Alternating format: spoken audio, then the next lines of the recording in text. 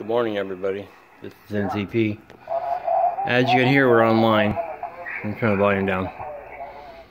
Okay, so I finally got it up. I mean, there's still more work to do. You know, this is a divorce waiting to happen, but we'll get it. But sorry for that. But like I said, we got it. So we're online. This LMR 400 is some really thick cable. Just for comparison, there's my finger. But it's so stiff. I ran it up to the floor here. And like I said, I got some more wiring to do here. That looks dirty. There's all dust on everything. But what I want to do, well, let me back up here. Everybody gets a cheap handheld for preps. These little Bopings, they're nice radios. Like, I like them. You know, the BX whatever this is, 7R. They're nice radios too. And they're tri-band, but that's not good for prepping because it's local.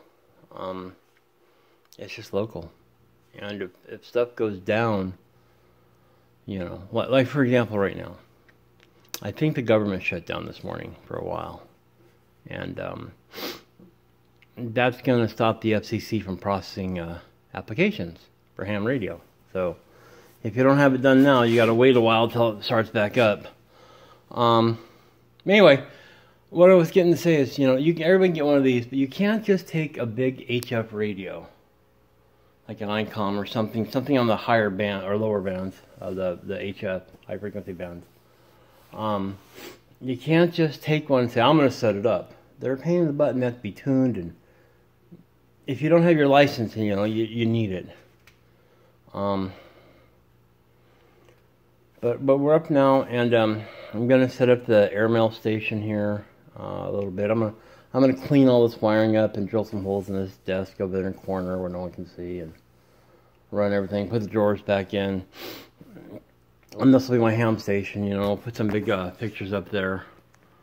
You know, I gotta do it. Alexa, turn off the ham lights. Ha, okay. Isn't that cool? Alexa, turn on the ham lights. But, okay. Now, she can do propagation reports, too. Unfortunately, I've forgotten how to do it. There's a command to ask. But Alexa has a lot of skills. Cancel. Every time you say her name, she responds. But you need one. I'm just going to say right there, you need one. That's the Echo Dot, and they're about $29. You absolutely need one. They control everything. They're cool. I'm not going to get into the whole, there's a microphone in your house or whatever. They only record like 30 seconds of audio, and it just loops listening for the command word.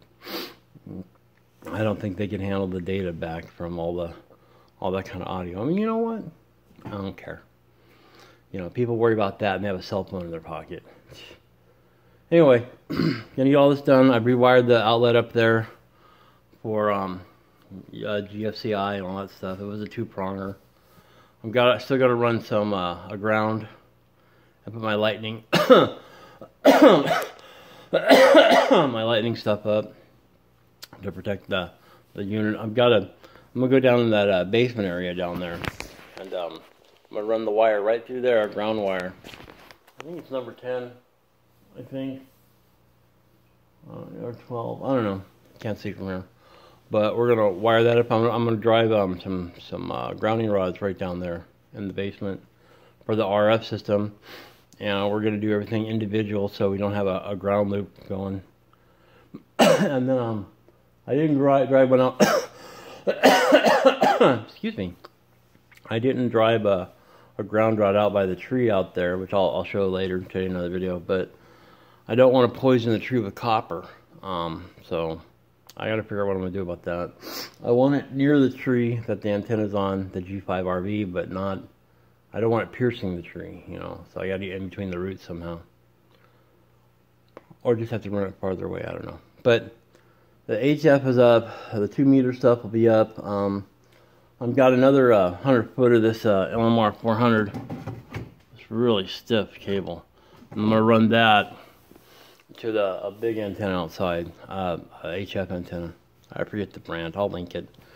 But they're on sale. They're like $110 antennas. I got for like 50 on Amazon. I'll link all this good stuff below, and you know that'll help support the channel and good stuff, because I've hemorrhaged a lot of money on this, even though I had all the equipment. See, there's a deal. You can't just start up. Excuse me. You can't just start and say, I'm gonna buy the ham radio equipment and just use it if something happens, you know, apocalypse or whatever. How are you gonna power it? I've got gel cells downstairs, which is gonna be integrated up here somewhere, maybe downstairs. I could run it. Well, I don't know. We'll see. I haven't worked on the power station yet, but it can all be done. Excuse me. Excuse me. What was I gonna say? I forgot what I was gonna say. Anyway, you can't just set up a ham radio and go. You have to tune it. You have to learn how it works. I mean, this radio is so complex. I bought it way back then because I wanted everything on it, that I could have everything and not worry about digital filtering and this and that. Okay, I don't know how to use it.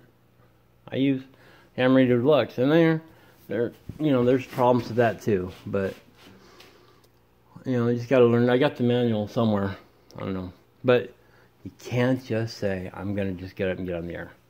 You got to know what your SWR is. You know, you're gonna need antenna tuners. We're running a what is that? LDG Z11 Pro. Now it's 2. There's my digital my signal link, and then I just got this set up right now just to extend the cable until I run it later. But I got my power supply back there. It's just a lot to it. I mean, this looks like the Terminator threw up, you know. But we'll get it. Anyway, this is NCP. I want you guys to submit some stuff to me for digital modes, and let's see if we can get a prepper a relay going for mail. I've gotten in the past, I've gotten satellite data for maps, so you can do weather off grid if something happens. As long as the solar powered satellites are still working in orbit. You can do that. You can send files. I've talked to California on 2 meters. Actually on this radio here. I've talked to California from North Carolina. And I used a Yagi antenna made out of old arrows. But you can bounce it and you get a couple minutes a day, but you know, you still got to have your elements, your Kepler elements to figure out where the satellite's going to be, but that's another story. You can get that in advance and stuff, but you could do it, but you can't just say, I'm going to do it now, just pull it out of my butt and do it. You've got to have the skill set to use the tools. So I encourage everybody to get a ham radio license. If you're into prepping, communications is a force multiplier. I don't know how much, but it's a lot.